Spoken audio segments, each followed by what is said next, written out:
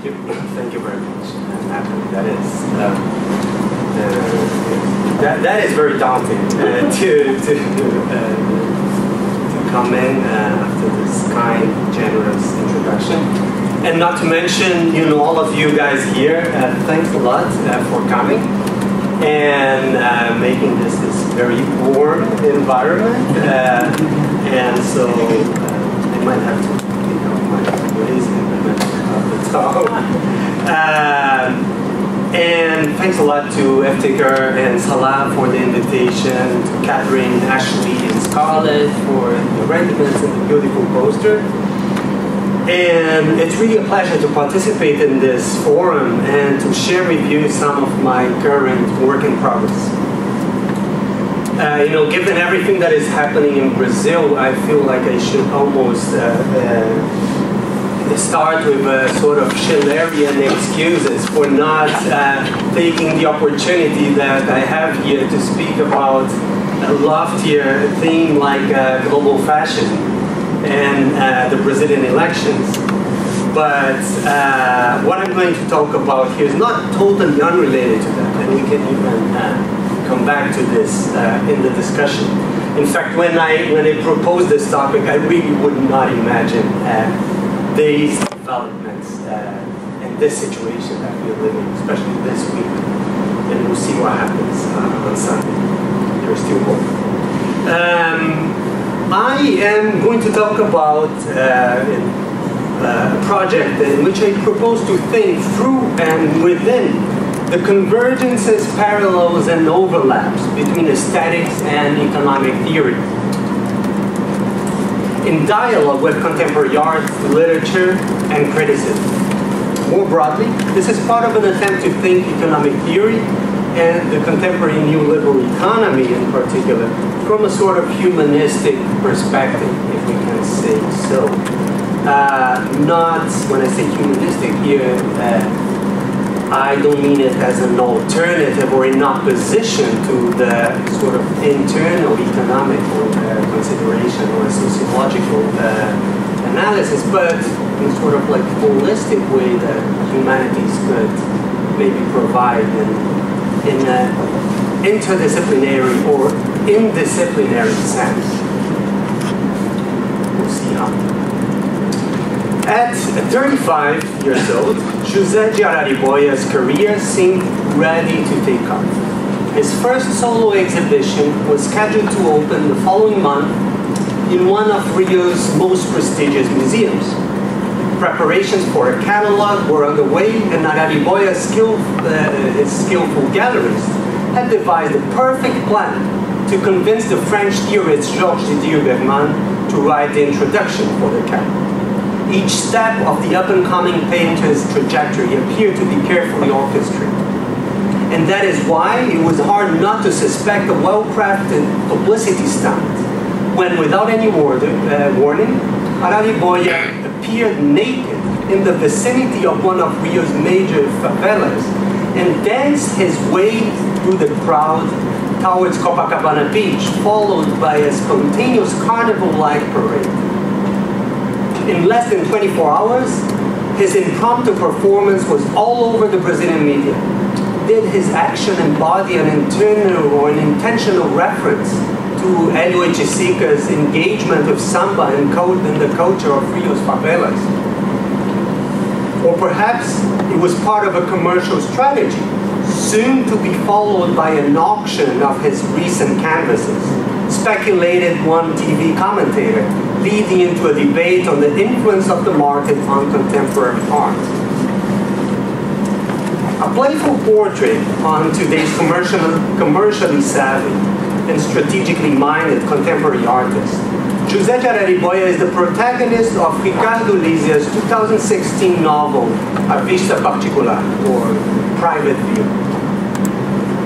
Arariboia goes about his own career and life with the strategic focus of a brand representative, as the curator Daniel Palmer puts it in an article called GoPro, the hyper-professionalization of the emerging artist.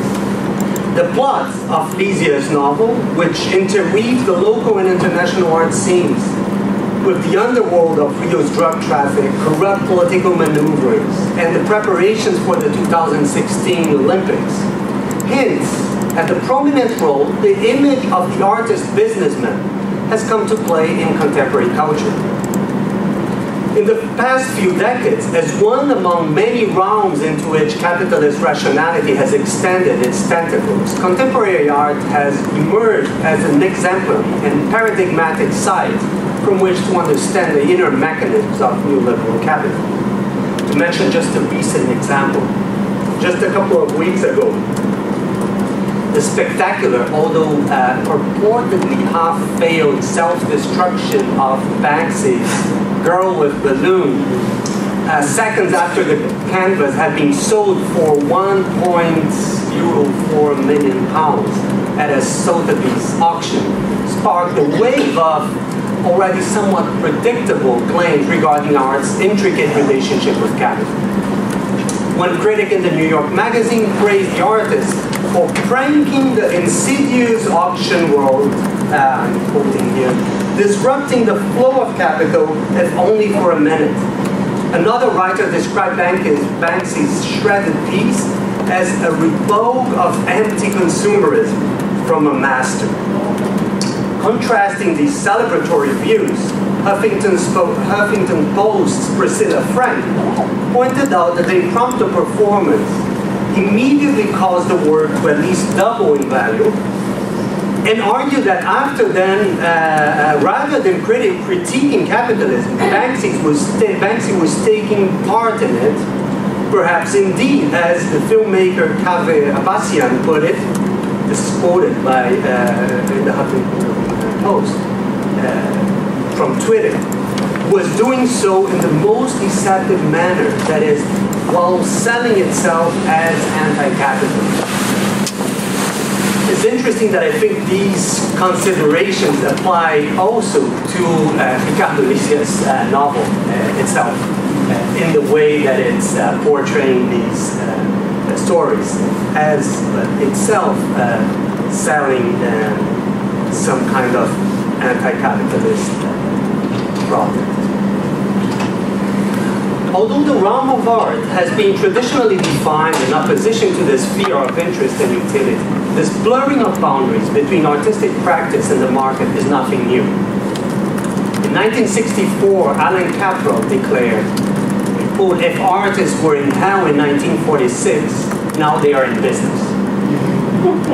In 1973, writing about 2 decades of history of the São Paulo Biennial, the Brazilian art critic Mário Pedrosa humorously lamented that once art takes on exchange value, it becomes just like ordinary hand.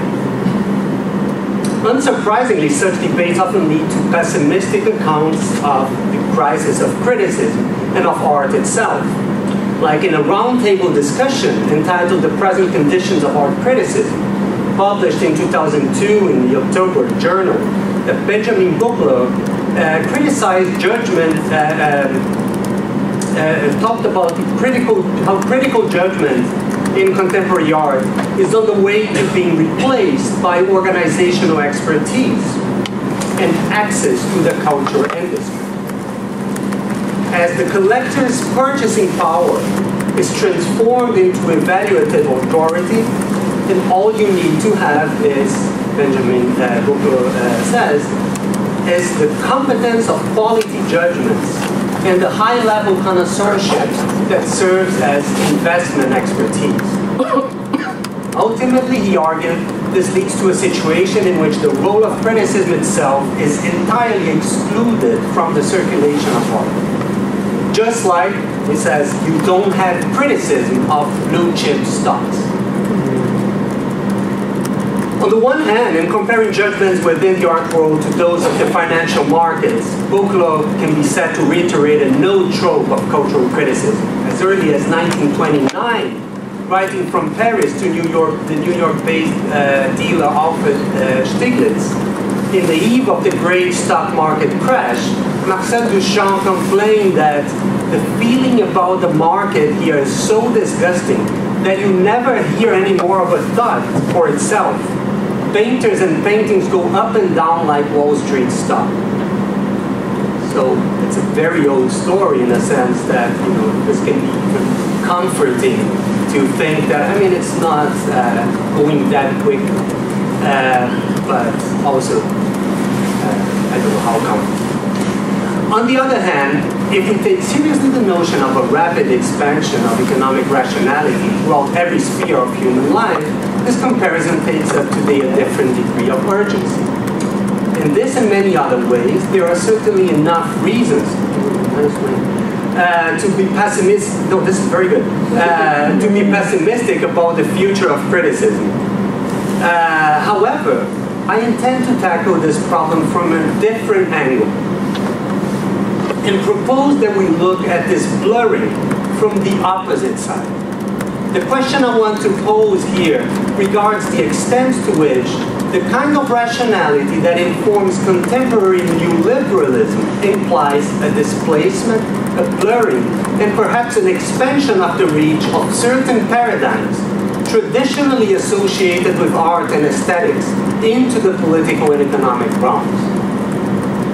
More than lamenting the wholesale takeover of the art world by market concerns, I am interested in questioning the nature, structure, and history of the specific mode of economic rationality, which now seems to penetrate every corner of our existence, whether we like it or not.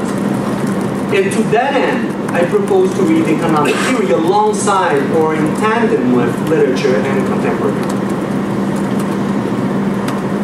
In recent years, numerous scholars have called attention to the growing presence of economic rationality in every sphere of contemporary life, including those aspects of human existence portrayed by classical liberalist thought as inherently removed from the realm of economic interests, such as friendship, romantic relationships. The British sociologist William Davis described this ongoing process in his book, The Limits of Neoliberalism, as, I quote, the disenchantment of politics by economics. This is a pretty interesting way to put it. In a similar vein, Wendy Brown has argued that this contemporary neoliberal rationality, as she very strongly argues, which is ubiquitous today in statecraft and in the workplace, in jurisprudence, education, and culture, remakes everything and everyone in the image of Homo economicus. End quote. This colonization of everyday life by Homo economicus, it is worth remarking, is not without consequence for the constitution of economic rationality itself.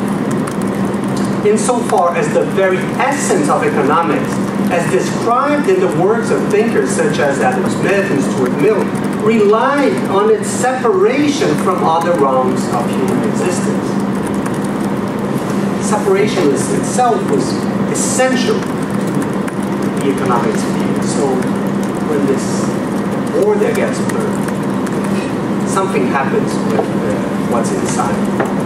An illustration of this trend can be found in the popular bestseller Freakonomics, which proposes a sort of economic theory of all things human, analyzing phenomena from crime and baby naming to sumo wrestling through the neoclassical microeconomic lens of utility maximization. More precisely, its authors suggest using the tools of contemporary economics in order to unveil what they call the hidden side of everything.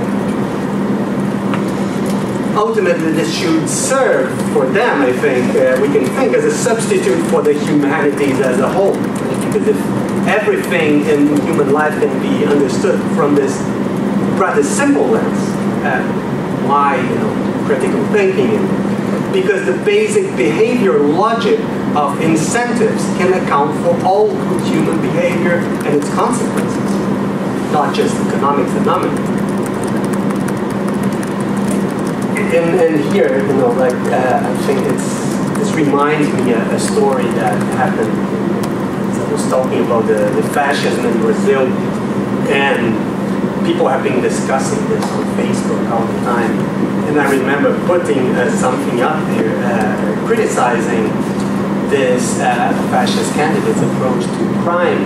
And someone wrote as a comment there, like someone with a PhD, that a PhD in economics from Cornell, but that crime, like everything in human life, is just about incentive. If the person doesn't have an incentive not to commit a crime, they will commit crime. Therefore, we have to just be harsh on crime and like kill those who commit crimes, and this is going to solve it. It's all about incentive. How can you not know that? And it's pretty interesting because one thing that does not participate in this logic of incentive is precisely fascism, right? What is the incentive for being a fascist and for the kind of excessive violence in the sort of Bataillean sense? How can you explain that in terms of microeconomics? Indeed, less innovative than it purports itself to be. The biggest achievement of free economics arguably consists in translating for a mass audience the Chicago School's long-standing project of expanding the logic of cost-benefit calculation to every single realm of human existence, as epitomized by Gary Becker's theory of human capital, that has been much discussed lately. Among many realms into which economic rationality has extended its reach, contemporary art then emerges as an exemplary and even paradigmatic case. It's true then that what Buchloh has called in that discussion the quality judgments of the art world have come to resemble more and more the models of expertise used in the financial market. However, what if this characteristic mode of market expertise is actually not all that different from aesthetic judgment itself? And in fact, I'm not even that sure that there is no such thing as aesthetic criticism of blue chip stocks. Sure, if we read deep in the internet, you'll find all that kind of literature. I am certainly not the first to suggest an affinity in the way value is determined in the economic and aesthetic realms. For instance, Virginia Gagné's The Instability of Human Wants, Economics and Aesthetics in Market Society, presents a very insightful analysis of the parallel developments of aesthetics and economic theory from the 18th century to the present, especially within the British context, but with reference to Kant. Regarding the Kantian understanding of the beautiful in terms of disinterested subjects and autonomous words, Gagné observes, for instance, that it understands aesthetics as a self-regulating, mechanistic, and bourgeois realm, just like Smith's market. In a different but not unrelated vein, Joseph Vogel, who was at Cornell a couple of weeks ago, has called attention in The Spectre of Capital to the similarity between contemporary methods of economic valuation and the structure of the Kantian aesthetic judgment, namely insofar as both involve what he calls the conceptually indeterminate norm that could demand universal assent. I'll go back to that. There are certainly important aspects. These are certainly, I think, very important aspects of the matter. But my suspicion, what I would like to speculate on, is that what is at stake here is more intricate than a parallel, and maybe deeper than just a formal affinity. In a short story published 1884, entitled A Pecuniary Anecdote, Brazilian novelist Machado de Assis narrates the tragic fate of a passionate coin collector. Towards the middle of the story, there is a scene without much consequence to the plot, but for that very reason, I think worthier of attention. After carefully staring for a long time at a 5,000 reais, the currency in Brazil at the time, bill belonging to a friend, was concerned about having been fooled by counterfeiters, the protagonist candidly and somewhat unexpectedly remarks, "It's always such a pleasure to look at money, even when it's not ours." Upon which the narrator intervenes. This is how he loved money. all the way to the point of aesthetic contemplation. What other reason could lead him to stop in front of the exchange bureaus for 5, 10, 15 minutes, licking with his eyes the piles of pounds and francs, so organized and yellow?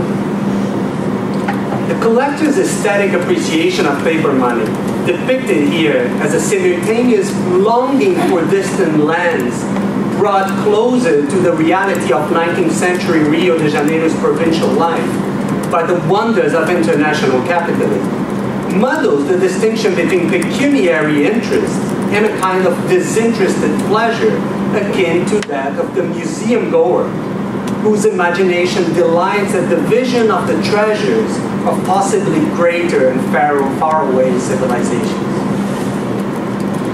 Aesthetic judgments, according to Kant, distinguish themselves from cognitive ones insofar as these are based on perception alone, and the former are grounded on feeling, and more precisely on the feeling of pleasure. Yet the pleasure that grounds aesthetic judgment is of a very special kind, as it does not depend upon or imply desire for the object. Aesthetic pleasure, we know, is disinterested precisely insofar as it is removed from the realm of wants or desires, and therefore from the regime of possession. Money, on the other hand, as the universal equivalent, is at the center of this regime of possession and exchanges, and is supposedly removed from the sphere of aesthetics. Under such circumstances, what would it mean to love money to the point of aesthetic contemplation? Most immediately, the passage can be read in terms of what Marx describes as the fetishism of the money commodity, according to the 1844 economic and philosophical manuscripts. This specific form of fetishism is characteristic of societies whose monetary system is not yet fully developed, of which 19th century Brazil's peripheral capitalism would be a typical case. According to this idea, the fetishism of money would be a kind of primitive residue, indeed something implied in the very idea of fetish, characteristic of belated societies and bound to be overcome by the gradual development of capitalism and its movement towards increasing abstraction and rationalization.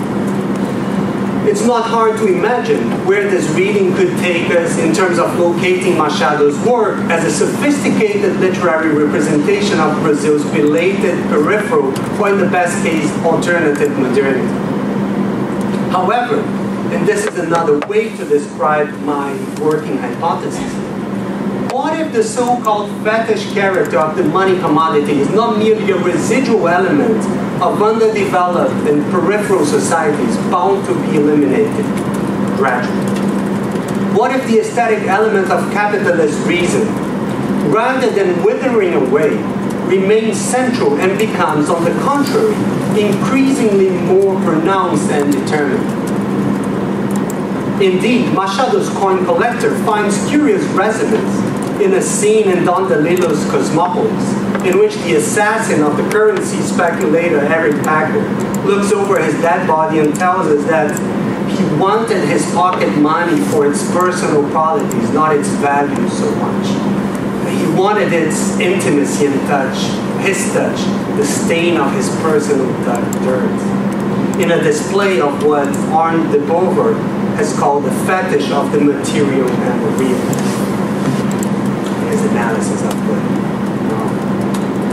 this primacy of aesthetics and contemplation as the essence and future of capitalism is what is at stake, for instance, in Guy Debord's description of the spectacle as, quote-unquote, capital accumulated to such a degree that it becomes image.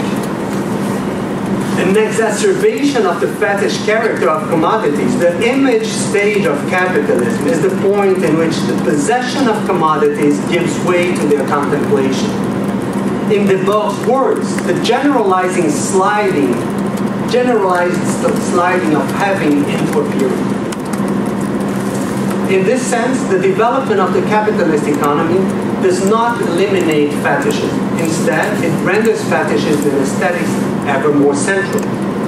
They apply perspective, blurring the boundaries between possession and contemplation.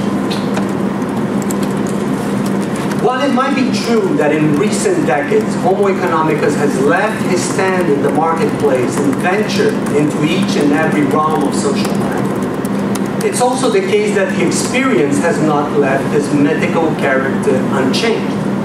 In other words, if neoliberalism, as Wendy Brown argues, remakes everything in the image of Homo economicus, this process does not amount to a simple elimination of every other aspect of human psychology in a purification of the utility-maximizing, interest-seeking instinct. Instead, it indicates a blurring, again, I'm sorry for repeating this expression, of borders, let's put it this way, between utility and interest and non-interest, between work and play. As originally conceived by Stuart Mill, Homo economicus was explicitly meant not as a definition of the whole of man, as he puts it, but rather concerned with him, this is Stuart Mill saying, and I think the gender here is important, solely as a being who desires to possess wealth, and who is capable of judging the comparative efficacy of means for obtaining them. So it's just, man in this specific sense. What the Austrian economist Ludwig von Mises proposes over a century later as a science of human action is clearly much broader in scope, as it purports to address not only the economic side of human endeavors, but rather every kind of human action. This radical change in perspective eliminates the notion of the economic sphere as a differentiated realm of praxis, isolated from other spheres of life, which constituted one of the pillars of liberal thought. And while its general tone seems indeed to celebrate the victory of economic men over a more morally or artistically inclined humanity, once those boundaries are blurred, as I blurred them many times already, the transit is open in both directions. And this is where aesthetic comes in a few different ways. The disenchantment of politics and of life in general by economics, as to use the expression by Davis, which I quoted earlier, includes and enables today its concomitant re-enchantment. This is not necessarily a good thing, by a mode of economic rationality based on image consumption, performance, experience, and what Michel Ferrer aptly described as the logic of self-appreciation. It's not unheard of for management and marketing specialists to draw upon insights from art history and visual studies in order to develop new business strategies. Take, for instance, the central importance of image in the contemporary economy. Today, whether one is promoting a company's IPO or a city's potential for attracting high-profile tourism, venturing in the virtual dating world, or looking for an academic job, appearance is key. Individuals, companies, and whole countries thrive or fail on the basis of how promising, skillful, or competitive they appear to be. Everything counts. A suntan can be as decisive as computer skills. Under such circumstances, cultivating one's human capital becomes less a matter of the acquisition of actual skills that will allow one to perform better at a certain job than about constructing and displaying an image. Psychologist Erich Fromm criticized modern society for its materialism, arguing that modern human beings prefer having to be. It might not be too far-fetched to argue that contemporary society is experiencing yet another shift in which appearing takes precedence over having. And since appearing is not only a means to an end, although it can also be that, but also an end in itself, it is more immediately connected to pleasure and enjoyment than any form of possession. There is this mirror on the wall kind of pleasure which in being narcissistic is also fundamentally aesthetic. Does it fall within the realm of interested or disinterested pleasures? And going back to the questions I posed in the abstract, can this mode of economic rationality, no longer centered on possession, but rather on appearance, still be described as utilitarian? In which sense can it even be called economic? I'm not going to answer these questions here, but we can speculate just a little bit.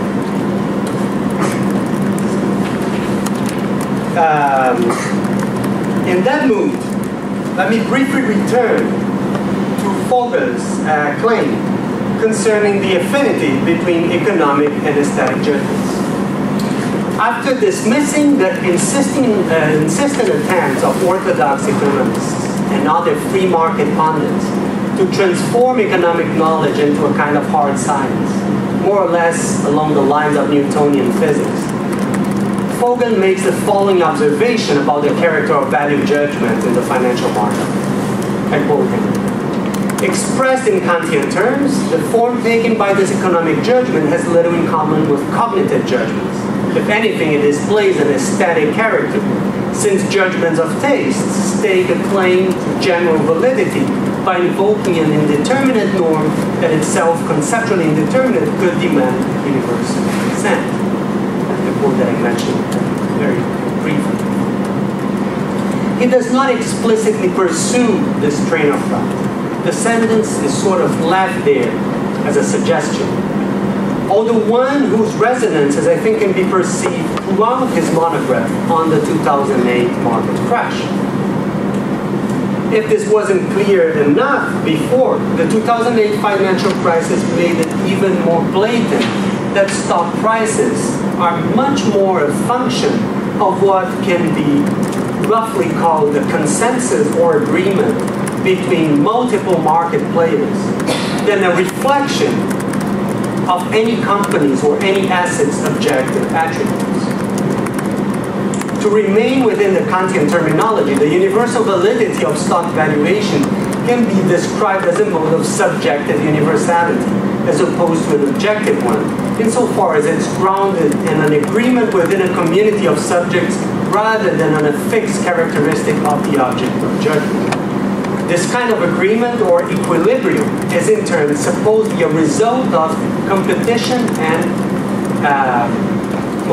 this kind of agreement is the result of competition and equilibrium within the free market. Vogel's main argument in the Spectre of Capital hinges precisely upon this quasi-religious faith that economists deposit on the market's ability to maintain its equilibrium, a fact whose beauty, Vogel remarks, economists do not cease to rave about. This faith is what we would call this word that economists would describe economic theology. Now, regarding this equilibrium, there is a fundamental tension within the very tradition of neoliberal thought. On the one hand, if we follow the early Hayek's understanding of competition in terms of what he called the discovery process, value and the knowledge of value are inexorably generated in the market and cannot be established beyond and independently of market transactions. As William Davis observes, rightly so, I think, competition in this sense generates knowledge, but cannot be an object of knowledge. Talking about the debates among the early neoliberal theorists who joined Ludwig von Mises' private seminar in 1930s Vienna, Luso-Brazilian has a great description, I think, of the aesthetic character of their approach to economics. He even compares their debates to the secession architecture and the attempt on building a sort of Gesamtkunstwerk, or this complete art. They would ask questions such as, how can we measure the complicated lattice work of individual economic acts? And how can we represent it visually? According to Luso-Brazilian, these early Viennese neoliberals distinguished themselves from their opponents in the left above all through their shared disbelief in the possibility of visualizing and quantifying economic matters, and therefore necessarily the possibility of planning. Thus, he writes, by placing the economy beyond the space of representation, and for Hayek, beyond even reason, neoliberalism was born in the late 1930s as a project of synthetic social science, in which, as surprising as it might sound, the least important disciplinary approach was that of economics itself. In view of their crucial concern with matters of the psyche or of the spirit, this is 1930s Vienna after all, Gottfried Haberler, one of the seminar participants, went as far as claiming that economics, as they viewed it, was above all a matter of the spirit and hence one of the humanities, a Geisteswissenschaft. In a rough parallel, one could argue that while in Marx's framework, mystery is cornered in the realm of commodity fetishism, while the economy as a whole was made visible as much as possible. For Mises, Circle was keen on maintaining the aura of mystery that enveloped the economy in its entirety. A significant transformation, though, in the neoliberal take on the relationship between knowledge and competition takes place within the Chicago School around the 1960s, mainly under the influence of Ronald Coase. To put it briefly, this is a story that Davis tells very, very nicely, I think. Coase's contribution consisted in arguing for the possibility of using the tools of new classical economics to assess the competitiveness of certain institutional arrangements. In doing so, however, he reintroduced the possibility of objectivism in economic analysis, which Hayek rejected, thus privileging the idea of competitiveness in lieu of competition and elevating the new classical economist to what Davis describes as a quasi-judicial status, from where he can evaluate socioeconomic behavior and data in an entirely disinterested manner. This definition, I think, of the economist as a disinterested spectator of society is all the more curious insofar as precisely neoliberals sustain the universality of interest without exception. So everybody is always interested. There is no such thing as disinterested judgment except for economists, which is a pretty exceptional exception. This is one of the main, it's a very curious image, the one of the neoclassical economist equipped with his highly sophisticated mathematical tools, observing a society like an autonomous work of art. It's also one that strongly resonates with Slobodian's description of the aesthetic concerns of Mises and company in 1920s and 30s Vienna. Not to mention that it was also this kind of beauty that fascinated Foucault in neoliberal thought, as transpires in his 1979 lectures on the birth of biopolitics. We just skip the road to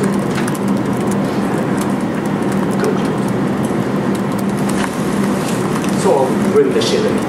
In the second letter of the on the aesthetic education of men, Schiller bemoans the state of affairs of his time, for which utility, he says, is the great idol, to which all powers do homage and all subjects are subservient. Schiller's proposed remedy for the situation, as Jacques Rancière has repeatedly emphasized, relied upon an affirmation of artistic autonomy and the prescription of aesthetic education as the basis for both a new world of art and a new life for individuals in the community. To some extent, we can still hear the resonance of Schiller's lament in each complaint about the commodification of art and the taking over of the art world by capitalist rationality, and in each attempt to protect artistic autonomy from the detrimental influence of utilitarian concerns. My suspicion, however, is that today, even more than art and aesthetics, it's utility and utilitarianism that experience a more fundamental crisis. One that is deeply entangled with the crisis of labor in contemporary society, understood as a historically specific, that is fundamentally modern capitalist category, rather than as a trans-historical one. And in this regard, I'm following Marxist theorists like, especially Moshe Boston. I think his analysis of labor is extremely interesting in this regard. To put it bluntly, coming back to my affirmation of the humanities in the beginning of the talk, if you think you are maximizing your chances of success in contemporary society by investing in a degree on something useful, say economics or computer science, you can think twice. There is still time to major in literature or philosophy, although probably there are not, I don't see many undergraduates here. Not because the Silicon Valley finally realized the utility of employing people with humanities degrees, but rather because for how long do you think that finding a job will even be vaguely related to success in this world? Inverting the Schillerian proposal then, and to conclude very briefly, perhaps aesthetics is important today, not insofar as it is the wholly other of the utilitarian ethos of the contemporary economy, but much on the contrary, because it's very close to and deeply entangled with its essence, or if you want, with its hidden side. Thank you.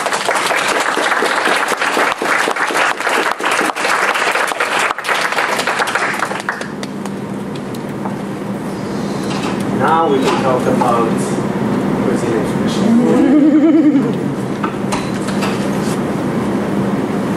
Yes. Well, okay, so what would be the link between this? I mean, this is a wonderful speculative complex thing. Yeah, there's something about it's making me think of the aestheticization or fascism. I mean, that's the way in which fascism itself mobilizes aesthetic as an excess. That you could imagine. Can you align that perhaps with this other movement where the aesthetic takes, starts taking center place, where utility starts falling away because labor doesn't have the same role? Maybe you have this complicated blurring towards outlining, but I'm just wondering if you could, fascism that way. I think you can, and it's very, very closely related, and I think probably the link again would be Bataille. That's how I would be tempted to making that link, but it's not. I don't think I would be able to elaborate it conceptually right now, but I am. It's not the same movement, but I think it's very closely connected. And the problem of fascism is certainly deeply at stake there. I'll just take a little bit of, take some time and I'll try to go back to it. Okay.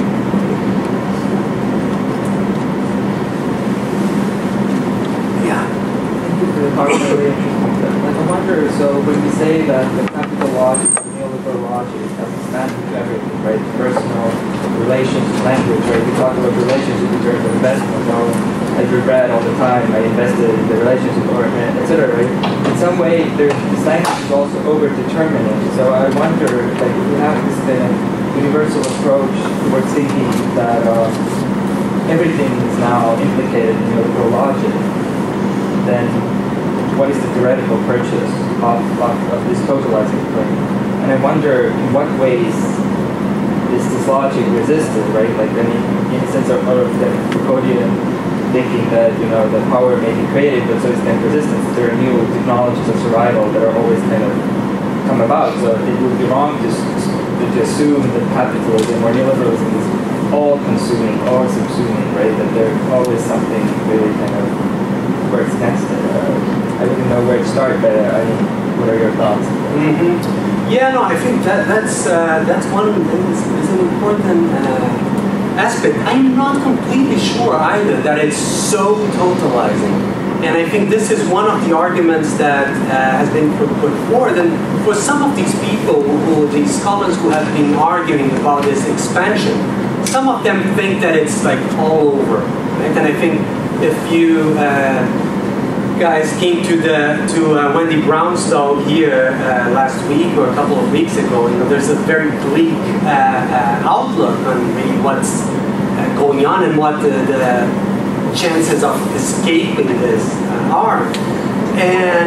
But I am what I'm trying to understand really, and when I say this is very speculative, it's really not just, you know, as a rhetorical tool, but I'm really trying to carve some kind of space into these problems. And I think that the blurring comes back again and again, because I do think that one thing that is happening really is that the distinctions are much harder to trace, but which doesn't mean that it's total, right? That there are no points to, no breaches, right? I do think that there are, and this is what I'm trying to look for.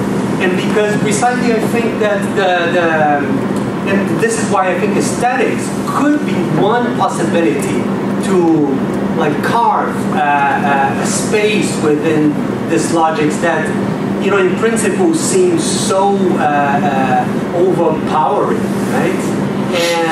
But I think there is a certain transformation that we will need to find new avenues into problematizing it. And also, I mean, it's I don't want to say, you know, looking at its positive sides as if we're going to say, oh, maybe we can embrace and you look at it, but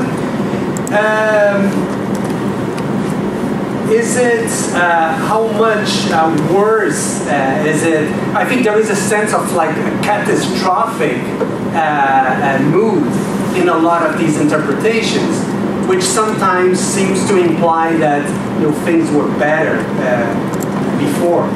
And I think maybe we can find ways to just turn them around a little bit, and it's not just, you know, seeing the positive side. It's really not that, but there might be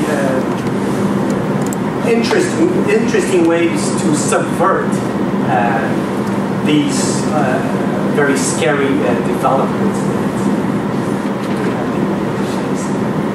I don't know, maybe I'm just a little bit optimistic because of the last intention voting polls in Brazil yesterday. But it's a very small hint that Bolsonaro had fell, and the rejection has raised quite a bit in the last 3 days. We have 3 more days to go. We'll see. There it is, yeah. So thank you very much for that. Very fascinating the way that you're bringing together threads, sequential threads, how you're spinning them, and framing them, or curating if you want to appropriate it. And so one thing I kept harping on, and it felt like it was a thread that perhaps was most alluded to, but not discussed as much explicitly, was the state. Yeah.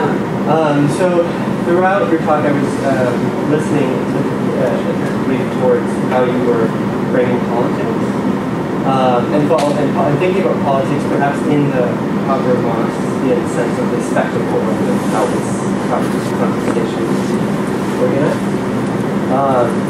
But then I was thinking about the relationship between the two from the perspective of the state. Also, while you were talking to someone else I'm thinking through that, I wanted to hear from you how you're thinking about the relationship between this dialectic of economics and politics and, perhaps this broader frame of the state. And just by way of more context for how I was thinking about this, when you were talking about that classic tension between the critic and the artist, I was thinking about how, in some sense, it has been reversed in other moments of time. Thinking about that classic mythology of impressionism rising into power, if you will, with, the discourse of, Monet challenging those conservative critics that wanted to, guard the aesthetic of romanticism. And it was the artist that was considered very much as the more critical challenger of a more kind of rigid, conservative framing, a certain kind of tradition. And that relationship between this republicanism and what we sketch out for us, authoritarianism, so all these traditions coming into one within a state frame that was challenged, of course, with neoliberalism, and also brought so to what extent you're thinking about the state as another framing into this discussion? Yeah, that's very important. I think because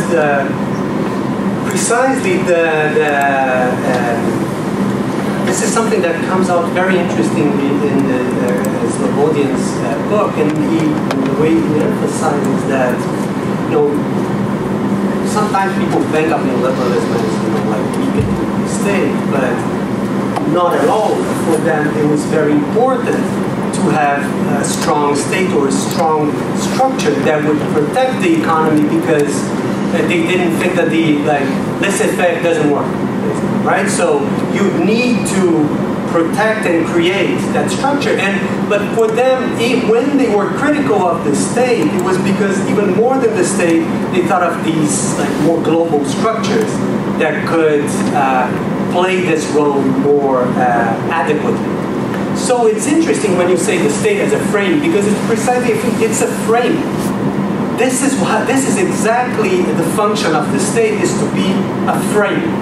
And so if you think of the state as, in a planned economy, the state is much more than a frame. The state is there, is the making the art, right? Is creating that whole artwork as of a society, right?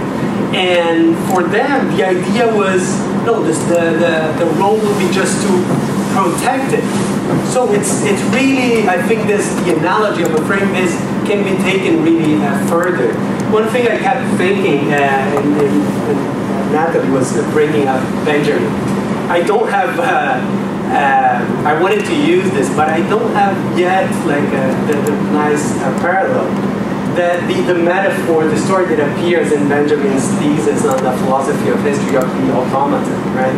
That the automaton is historical materialism, and then you have the little person inside, which is theology, and is actually moving it. I was thinking, what would be the neoliberal correspondent to it, right? Because in a sense, for them, they want things to look really like they are automatic, but and not like they are that there is someone playing the chess, right?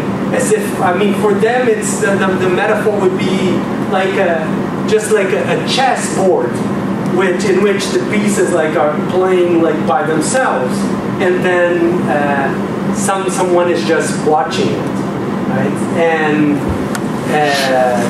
as if you put two computers to play chess against each other. I don't think this is a good parallel, but there might be a way to shift or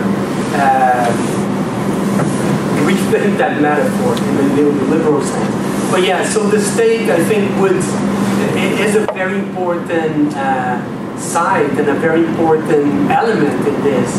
The state, or whatever structures there could be, that would substitute it in a bigger, in a larger encompassed round.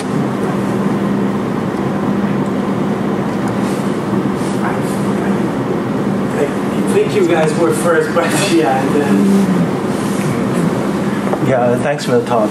Really fascinating. I was thinking about like how maybe aesthetics as a category could have also shifted since like Kant was writing about this kind of disinterested observation. And what is your idea of, because aesthetics on one hand was in conversation with like market, for example, the marketization, commodification of art in the 19th century. So it also had this kind of valence of being anti that.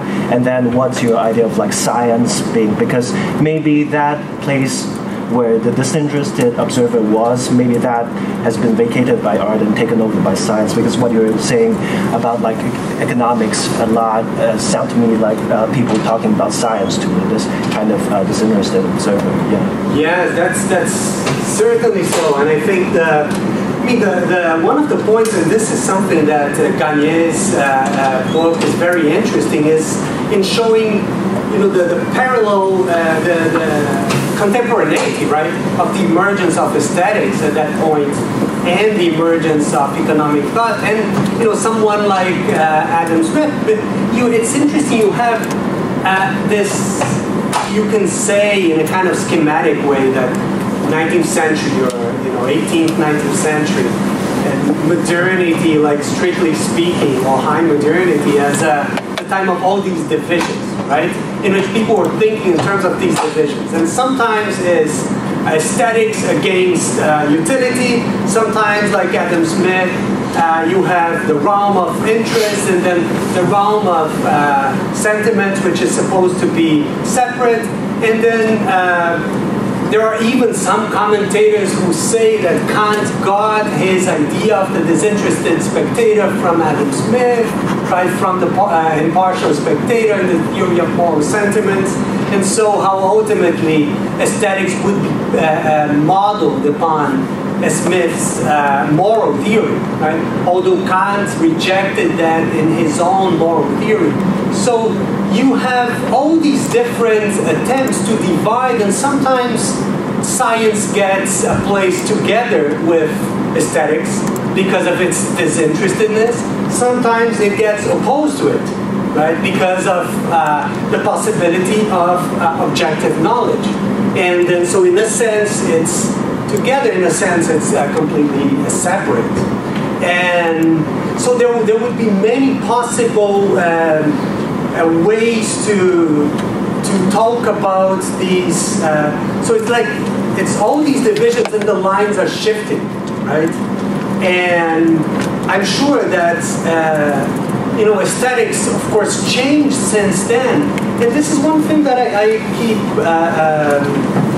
I struggle, in trying to come up with this framework, which is, I want to talk about this connection or this affinity, and try to think of this affinity between aesthetics and economics, and in some ways the Kantian aesthetics, but not just that. So the final part in which I focused on Kant, this is basically one aspect of it. But early on, when I was talking about image and about image consumption, or just image, not even consumption, but how image becomes the center of things, I don't even think consumption is the best term for that. This is not necessarily connected to the Kantian problematic at all. So I think one can articulate this in many different levels, and it would be interesting to develop, and possible to develop it in different directions. And yeah, you guys and Susan. So. Okay, fine, sorry. So thank you, and I come from anthropology, so I'm thinking about practices, because I think there might be a really interesting, you're talking about the convergence of aesthetics and economic theory, and I'm thinking about if you've thought about how economic practices can be aesthetic in a way. I'm thinking about the language of optimization and efficiency, and I'm thinking about how perfect economic models are. I mean, how ostensibly perfect they are, and so I'm wondering how this convergence that you've talked about can be applied and can be used ethnographically to observe and maybe analyze economic practices as simultaneously aesthetic practices. And I think, so this is all, so I guess my question is, have you thought about that?